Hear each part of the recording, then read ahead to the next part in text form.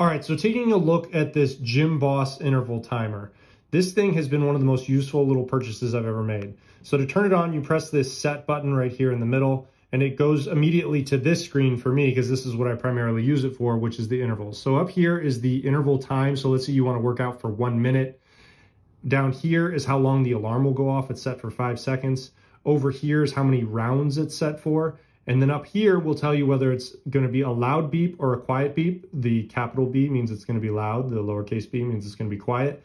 And the V stands for vibrate. So it will beep and vibrate. That way, if you're listening to music or, maybe it's loud wherever you are and you might not hear the beep, you'll at least feel the vibrate if you hook it onto your pants.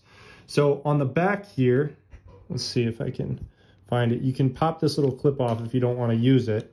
But then also, it comes with just one small AAA battery. Now, I've had mine for a couple of years, and I've never run out of battery on this. So the battery that it comes with has been great so far. And like I said, I bought mine in January of 21, and it's February of 23 at this point. So it has multiple modes. So if you press and hold, or you just press the up and down arrow at the same time, it'll go to a stopwatch. I don't really use the stopwatch that much, or the clock. I don't really use this for a clock.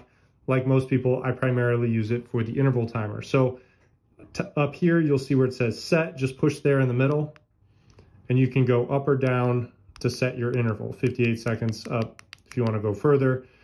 And then when you want to go to your second interval, which will be, for me, the way I use it is this will be how long I'm going to work.